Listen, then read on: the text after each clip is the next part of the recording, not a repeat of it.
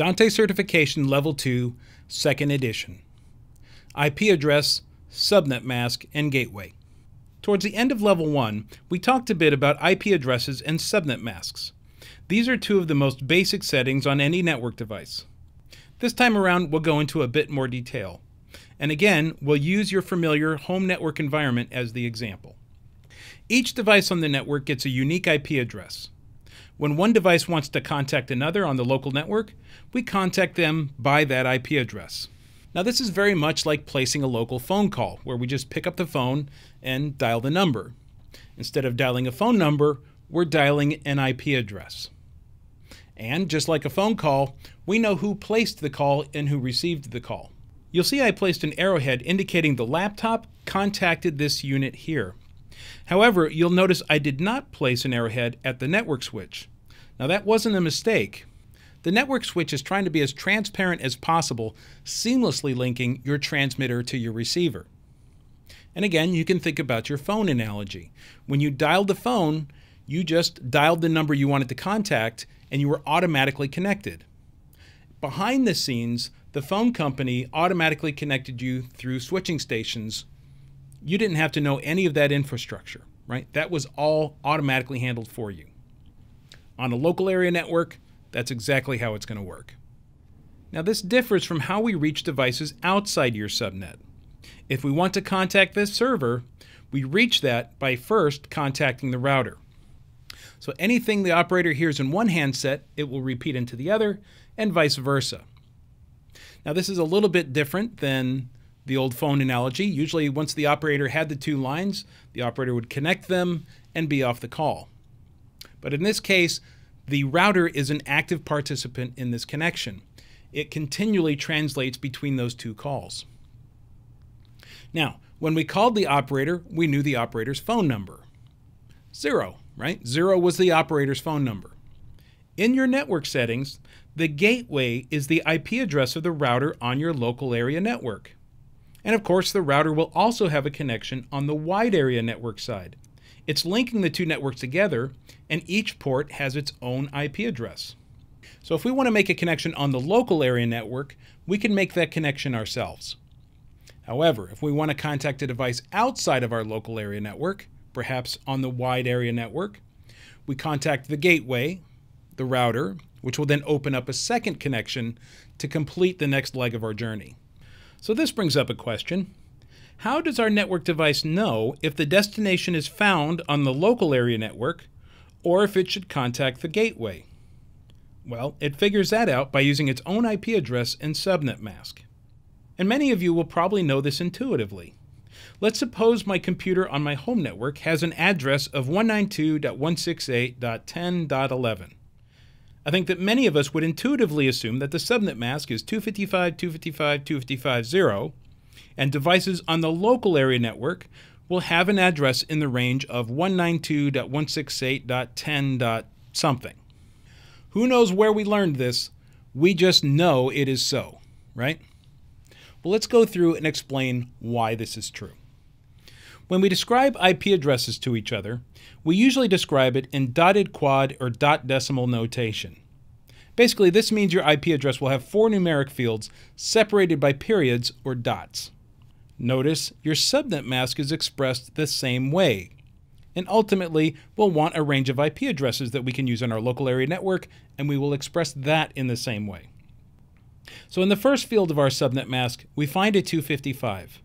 This tells our machine that any device on our local area network will match our IP address in this field. So we copy that down. We find values of 255 in the next two fields as well, so we copy them down also. Now in the last field, we find a 0. A 0 means we can have any number we want in this field, and the device will still be considered to be on our local area network. So that's pretty simple, but let's clean up our language a little bit. A lot of people call this my group of local IP addresses. The proper term is a subnet. So if the device is in your subnet, then the network device will contact that IP address directly. If the device is not in your subnet, then we contact the router, and the router will establish another link for the next leg of the journey. All right, so quick quiz. Let's suppose these are the settings on my computer. I'll throw out some IP addresses. You decide if these would be found on your local area network or if you're going to go to the gateway. The first is 192.168.10.18. Well, this is found on the local network, no doubt about it. Okay, how about 18.231.109.77?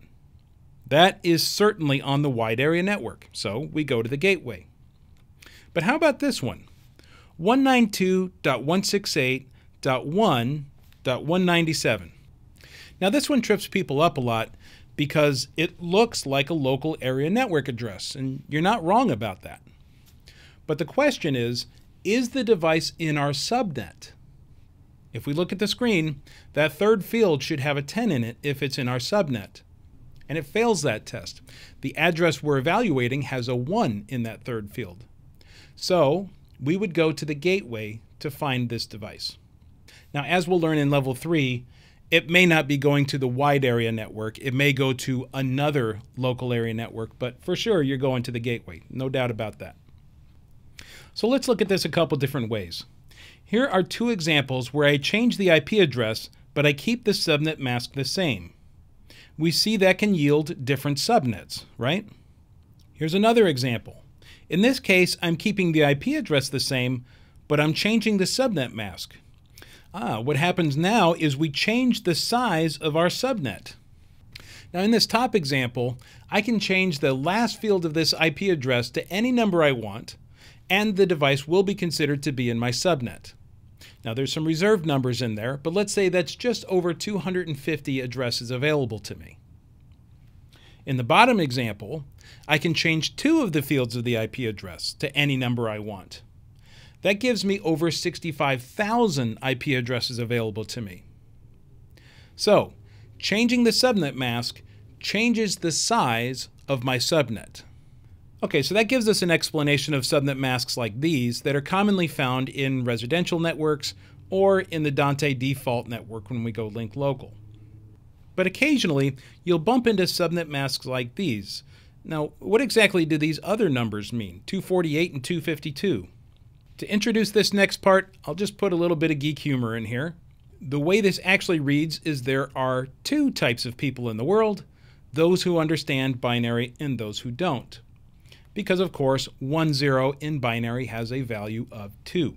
Now the reason I bring this up is because for the next few slides, we're not going to be looking at IP addresses in dotted quad form anymore. We're going to discuss it from a binary perspective.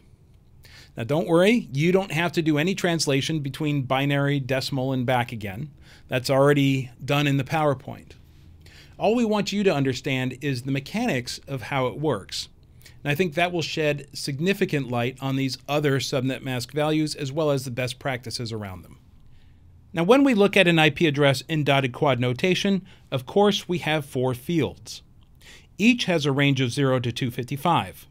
For anyone who works with MIDI, DMX, or graphics, 0 to 255 will sound familiar as an 8-bit range. So, if we think about this, the IP address is really a 32-bit number. The dotted quad notation just describes the IP address in a more memorable form for us. And in fact, the subnet mask is also a 32-bit number. The periods between the fields aren't used by the processor any more than your calculator interprets commas when we type in numbers in thousands, millions, and so on.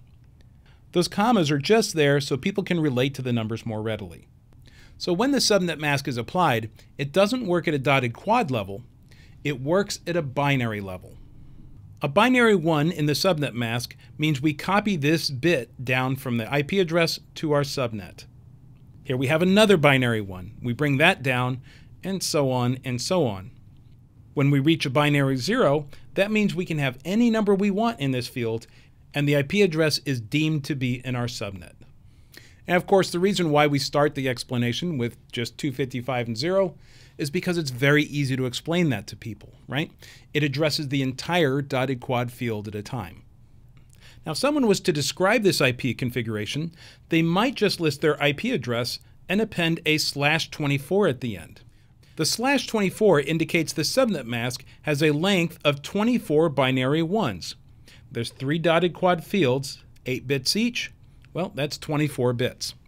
Now, the best practice is that the subnet mask should always be given as an unbroken string of binary 1s, followed by an unbroken string of binary 0s.